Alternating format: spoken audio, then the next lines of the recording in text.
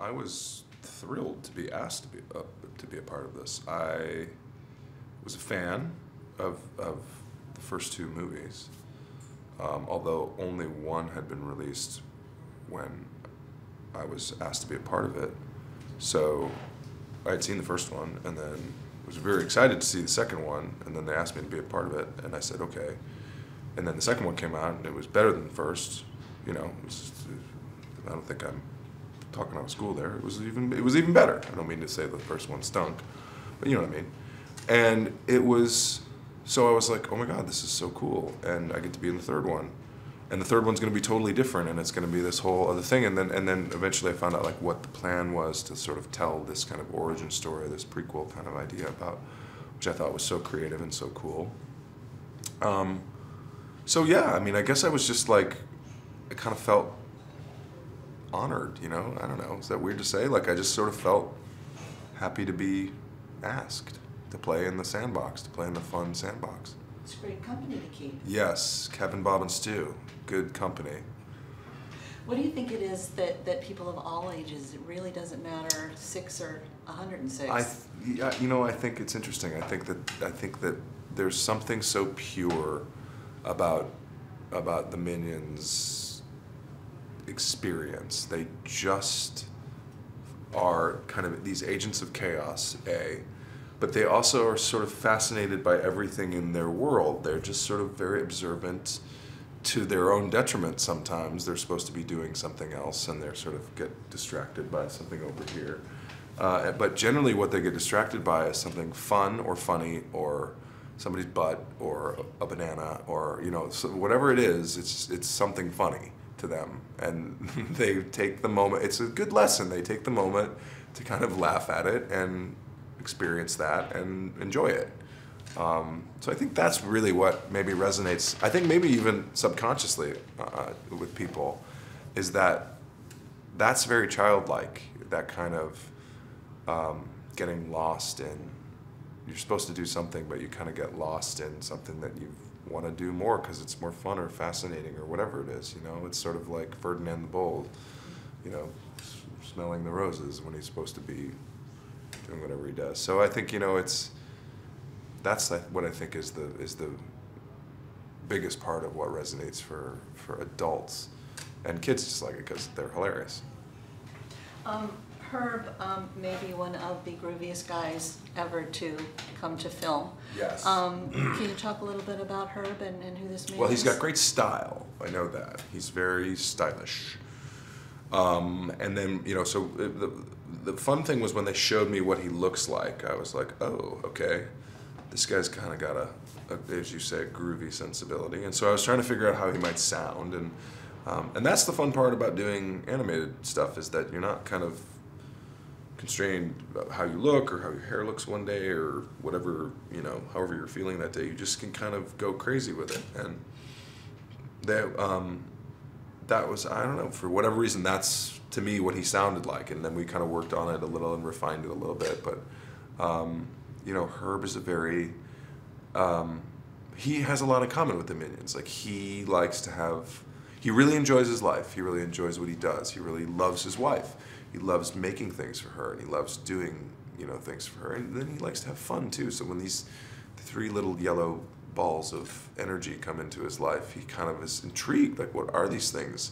And then like, oh my God, they're so fun. Like, we can have so much fun together. This will be great. We can really, like, I know I'm supposed to torture them and I know I'm supposed to like scare them and everything, but we'll get to that eventually. But right now, like, let's do like something really fun. You know, like, I think that's what Herb's kind of overarching sensibility is like fun. You know, he wants to have a good time and take over the world. As a second. Yeah. As a second. Maybe 1 and 1A. Herb and Scarlet have a fairly unusual relationship for the 60s, in that she's the face and the one that's presented to the world, while Herb's more behind the scenes and working from home. But they are fully partners, no? Yes, I agree. And, you know, yes, Scarlet is the face of the Enterprise, so to speak. And because she's beautiful and she's got the sort of telegenic qualities that you need to run an evil empire. Whereas Herb is a little more behind the scenes. He's the brains behind it.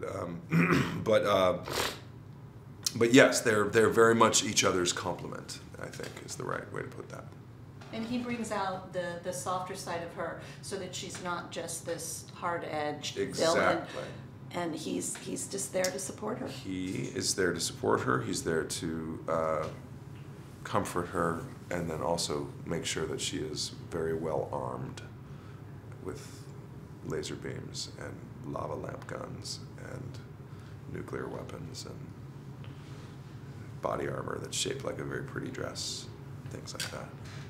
He's quite the romantic too. I love the scene where he gives her a card. Yes. When when gives her love notes, and then explains the love notes. And yes, he is very. You know, he's into it. He loves his wife. That's a nice thing. And nice for kids to see in an animated film. Yes, yes, indeed. You know. As an inventor, you talked about how he provides certain things for Scarlet to enable her to do what she needs to do. Did you have any favorites of the things that Herb had? The helmet? I liked a lot of them, and what I really liked was that Herb paid a lot of attention to kind of how the design of them. It wasn't just a practical approach, but there was very much a design and he has a very cool design aesthetic, and it seems very Herb. It's very mod. I wouldn't want to say modern. It's very mod. It's very groovy. My favorite has got to be the hypno hat, just sort of like a weird beret that gives you telegenetic telekinesis powers, some sort of whatever that word is. But you need to be very careful with said hat, or it can be a disaster. I wonder if anything will go wrong. But yeah, it's it's super cool.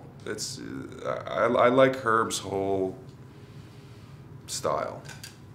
Is this one time that you almost wish this was live action so you could take the wardrobe with you? Well, I would have to lose so much weight to fit in his clothing. First of all, he's two-dimensional, so that's an issue. But he's very skinny. He's comically skinny. You have to understand that clothes on animated people fit differently. You'll notice that the Minions wear overalls, right? Part of an overall's entire thing is that they hang by straps on your shoulders. The Minions don't have shoulders. How are those overalls staying up? We don't know. Tape. Screws. Glue. We don't know. You know what? We don't need to know. They just are. Don't worry about it. Be explained in the sequel. Yeah, there'll be a whole movie about their overalls. It'll be called Overalls. It was kind of cool, though, considering that this is an origin story, to see how they actually come to their overalls. I agree, and I thought that part was very cool. The whole idea of getting us into this story was a very interesting thing, and then of course this leading into Gru and the Despicable Me stuff, it was very cool as well. So I thought it was nice to see how these little fellas came into being. Can you talk a little bit more about your voice? Because one of the things I thought was so great that it's not immediately recognizable as Jon Hamm. And a lot well, of I think what people think too is that it's not immediately recognizable as Don Draper. That's what I think people are really a little more surprised at. I definitely don't sound in my real life like Don Draper either, as you can tell. I think people for the longest time, because who maybe didn't know me or spent a lot of time with me or see me being me in person, just assumed that I was Don Draper because I look like Don Draper and I wear the same suits as Don Draper, and so I must be Don Draper. That's how I always sound. I always sound sort of resonant and cool and very baritone and all of that stuff. I don't. That's kind of what I do when I do Don Draper. But part of the fun part of doing voice acting and especially being kind of a crazy cool character in an animated film is that you get to really play around with your voice, and I don't have the instrument that Bill Hader has or Amy Poehler or some of these people that have just crazy flexible voices, for want of a better word. But I can do a little something, you know. I can do some voices and some tricks and some this and some that's. So, yeah, no, I mean, I think I'm glad that it's not immediately recognizable as something, because I'm glad people can just look at it and be like, oh, that's a funny character. Oh, that's Jon Hamm. Oh, great. Pierre and Kyle were both so thrilled with your ad-libs and your just ability to go off the page during all the voice sessions. Did you have fun with that? I had a blast doing that, and you know, big part of like what makes this process so collaborative is that they're there. Whether they're on Skype, you know, sometimes Pierre would Skype in from France, where they did a lot of the animation, a lot of the production on the film, but oftentimes they would be in the studio, you know, in person, and Brian as well, and you would say, well, what about this? And like, maybe, is that funnier, or is this funnier? Or you'd say something, just kind of ad-lib it, and it would get a laugh, and so, okay, well, do we like that better? Or, you know, and that's the good thing about it, is if you record it, you have it, you can use it, you can plug it in, you can pull it out, you can trade it out with other jokes, and so that's part of the fun of it. You know, you get to make these choices and decisions, and if they don't work, you just hit delete, and that's it, and you don't have to worry about it, you know? And working with the guys, Sandra told us when we talked to her that they were really there for her as actors, and you know, they were there off camera, where sometimes your partner isn't there. So how was your experience with Stuart, Bob, and Kevin? Well, great, because you know, I mean, it's what Pierre does with those voices is amazing. They're so specific. It's so specific, and yet it's seemingly so random. Do you know what I mean?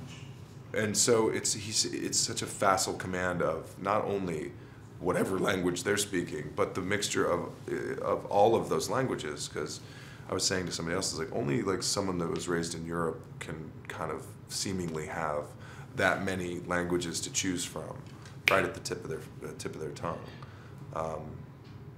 And it's a fun kind of game to listen to what words the Minions do have, and like, why is that Greek? Like, why would they pick Greek for that? Oh God, they know Greek. Of course they know Greek, because they used to be minions for Alexander the Great or whatever. You know what I mean? Like, it makes sense in its own weird logic, but it's very cool, and I think it's very nice, like, to let kids know that you know, learning other languages is actually kind of interesting and cool. I mean, I think there should be an app for learning languages with the Minions, I think. And if anybody does that, I'm getting a piece of it. Such a Herb thing to say.